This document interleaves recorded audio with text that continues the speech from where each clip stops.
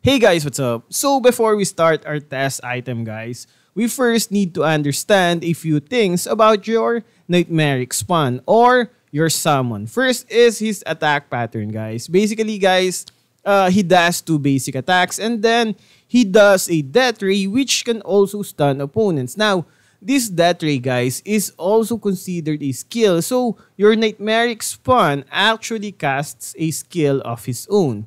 Also guys, although it's not mentioned in the skill description, the basic attack and skill of your Nightmaric spawn actually increases with your magic power. So the more magic power you have, the more damage your Nightmaric spawn does. Now, that might have been an obvious info guys, but since it wasn't stated in your skill description, I felt that it's something we had to mention.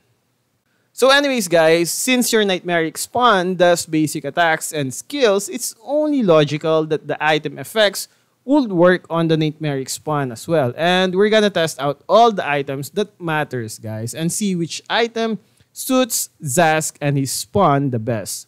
First guys is the Feather of Heaven. Now what we want from this item guys is the unique passive Affliction. And it says deals 40% of the hero's AP. AP guys is your attack power as additional magic damage. Now, will this effect carry over on your Nightmaric spawn? Well, let's check it out guys.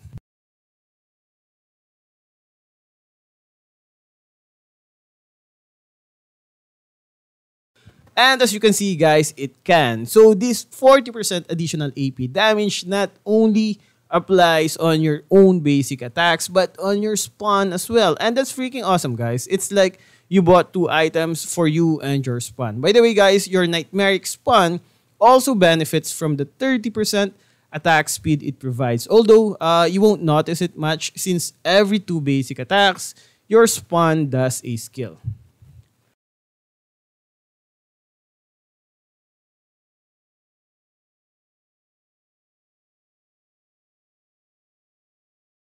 Now next up guys is the Cursed Helmet, and as you all know, Cursed Helmet deals magic damage per second to nearby enemies. So let's go check it out guys if your Nightmaric spawn will carry this aura as well. The 44 magic damage guys comes from the Cursed Helmet.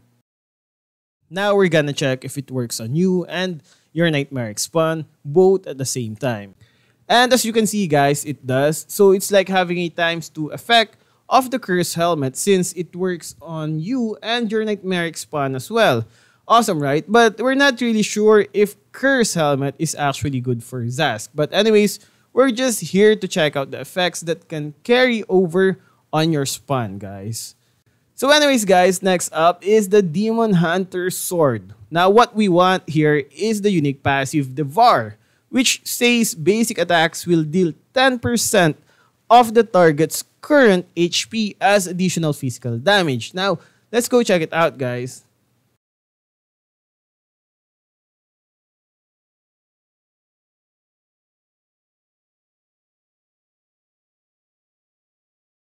And as you can see, guys, it works. How awesome is that? And look at that damage, guys. And it works on you and on your spawn as well. So you kind of can say, guys, that the 10% of the target's current HP damage that we get from this item can now be considered 20% when both you and your spawn are targeting the same target. Right? Right? Well, technically, yeah, guys. You can say that the effects have doubled. Next up, guys, is the Glowing Wand. Now, we're gonna check if the unique passive Scorch will carry over. Basically, guys, Scorch is whenever a skill hits an opponent, it will burn them, dealing 2% and 2.5% and 3% of the target's current HP. Basically, guys, it burns them 3 times. And as expected, guys, it works. And again, it works for you and for your spawn. So you can burn your target twice as much if you buy this item. And pretty much on all the other items, guys, Cursed Helmet, Feather of Heaven, Demon Hunter Sword, and this Glowing Wand, we can certainly say that you are getting ×2 the effects since your Nightmaric spawn also makes use of it. Now, next up, guys, is the Deadly Blade and Necklace of Durance. And as you'll see guys, they work as well. Both you and your Nightmaric spawn can reduce the healing effects of any heroes by 50%. However, on this one guys, we needed more tests since we don't know if you are getting the times 2 effect as well. We'll make a separate video on this one and show you the results. And it's really gonna be sad if you get a total of 100%. Well, Estes will be sad, but I'm thinking that it really would.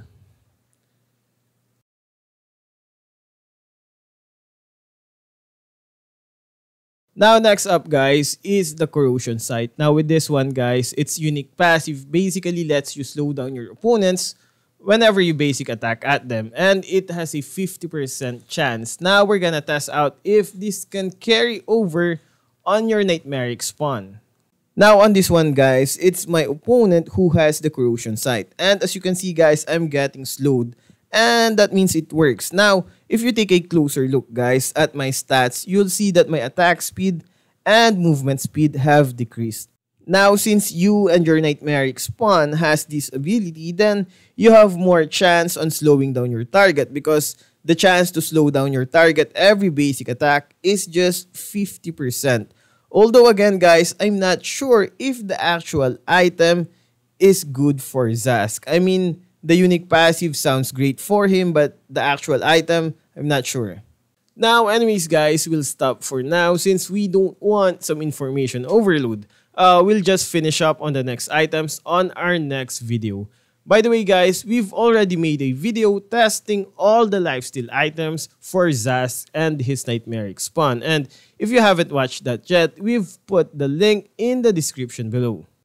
Now guys, these are all the items that we've tested on this video. Now, after all the tests we've made, guys, what items do you think will benefit Zhask the most? Well, for me, guys, I'd recommend the Feather of Heaven and Glowing Wand. Those items having double effects because of your Nightmaric spawn is really something, guys. And you really need to take advantage of the unique effects your Nightmaric spawn offers. Now, the Demon Hunter's sword is tempting, guys. The 10% current HP damage is really a lot. And it sounds great, but it isn't really for mages, guys. And I haven't tested it out myself, so I'm not gonna recommend it. Now, we're gonna make a part 2 video of this item effect. So, do like and subscribe our channel, guys. That's it. Thanks. Hey guys, just a quick info. You have a chance to win a totally free skin. All you need to do is subscribe on my channel, turn on the notification, the bell icon, like this video, and comment down below your in-game name,